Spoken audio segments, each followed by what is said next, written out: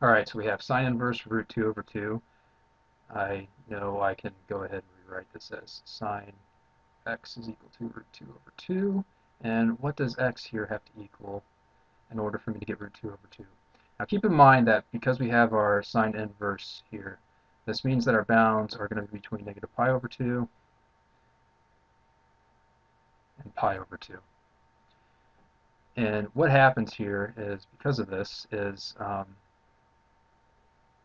the reason I have to state that is otherwise, well, technically you could have two answers. It could be in quadrant 2 here, which is not the case. So it means it's positive, it has to be in quadrant 1 here. And the only angle for that is this. So you have 1, 1, root 2. So 1 over, it was just the same thing as sine of 1 over root 2. And all they did here when they gave us a solution is they had this. So I just multiplied both sides by the radical. I get root 2 over 2. So this right here, this isn't my answer, but this proves right here that this is a solution. And in this case, since it's a 45-degree angle, that means it has to be pi over 4. So our answer to this question is pi over 4.